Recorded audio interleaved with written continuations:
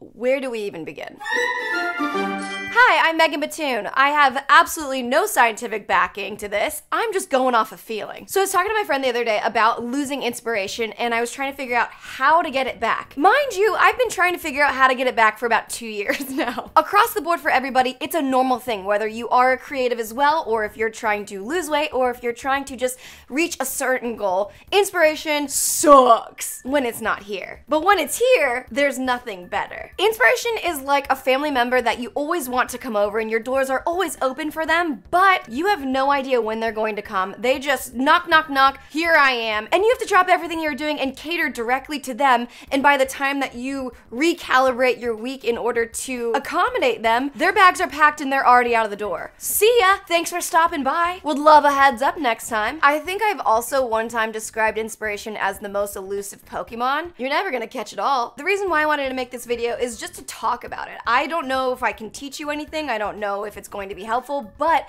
at least you know that other people are going through it. A lot of people that you watch on YouTube are probably going through it as you're watching them. And maybe that's comforting enough to know that everyone that looks like they have it together, everyone on social media, which I'll get into that, we're all trying to figure it out. Doing specific things that you have to do is so much harder than doing things that you want to do. Everything is harder to function when you don't want to do it. So many times that I've lost inspiration, I try and pinpoint where my lack of desire is coming from. And I think more importantly than discerning where the lack of desire is coming from is taking a look at the fact that in and of itself, you don't want to do something. Maybe it's because your hobby has become your job and therefore your livelihood. Maybe it's because you think what you're doing doesn't matter. Maybe it's because you feel like you're putting in more than you're getting out. It could be a million reasons. The cool thing to look at is that success isn't a one-way street, nor is it paved very well. Got a lot of bumps on this road. If you are hitting a speed bump or a roadblock, that means you're reaching a part of the road that you haven't yet gotten to before. So just knowing and expecting that you're going to have these little hiccups and almost welcoming them, because as soon as you reach one of those, you know that you're going further and getting closer to what you ultimately want. Also,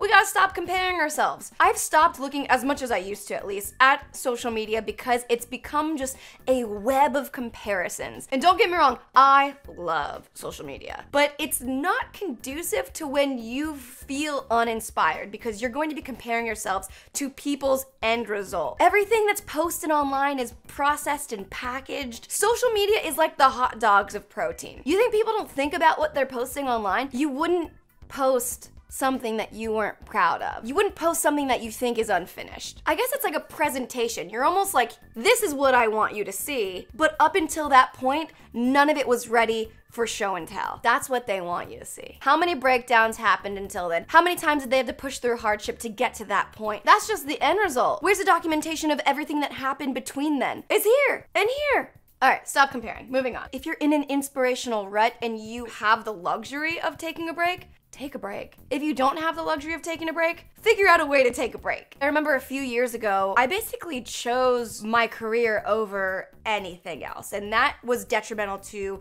my relationships. It was detrimental to myself. It was detrimental to my current state of the work that I was putting out. I didn't realize the effect of what I was doing until it affected me. I thought working harder and longer than everybody else would benefit me and look really cool and like, whoa, she's unstoppable. She needed to be stopped. I'm sure there's a plethora of positive benefits that came out of it, but no positive effect is worth burning out. And everyone burns out at some point. Breaks are necessary. We need time to reset ourselves and stop the constant stimulation. We need a break. Without proper breaks and care of yourself, you will go nowhere. How can you rev up if you're burnt out? You're putting yourself further back, the more breaks that you give up. And if you think that taking a break is going to put you further behind, you're never gonna get to the finish line because you won't have energy if you just keep pushing through. The other day I took my work team to an escape room, and at the end I asked the gamekeeper to give us feedback, because classic me, taking something that should be fun and trying to put an entrepreneurial spin on it. He was like, you guys should finish one puzzle before going on to another one,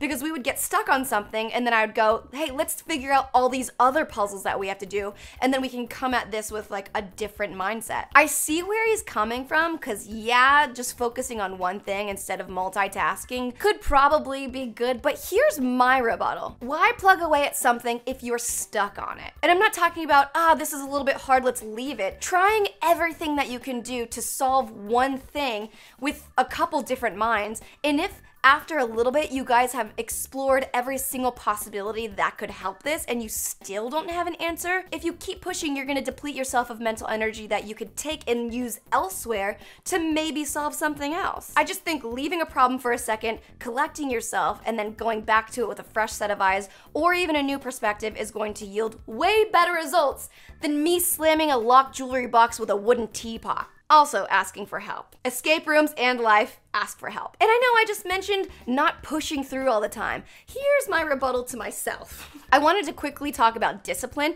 which I guess is different than pushing through. So I have one friend that every time we talk about business and video ideas, we both get so antsy and excited to implement everything that we talked about. And then as soon as we're away from each other, they just completely diminish. That's where discipline comes in. I have learned with the lack of inspiration that we are not at the mercy of inspiration as much as we think that we are. Yeah, it helps and it's the fueling thing that makes everything great, but there are ways to get around it until inspiration comes back. It's like you and inspiration are taking shifts on life. When inspiration is gone, that doesn't mean you stop everything. You still have to do things. It's just you don't have the luxury of a little extra battery. Whether you're a writer or trying to get a six-pack, you have to build your foundation off of non-emotional blocks, durable materials that aren't fleeting. That's not inspiration. That's the act of writing a paragraph. That's running a mile when you would rather stay in bed scrolling through motivational Pinterest quotes to get you out of it. When inspiration is gone, you gotta just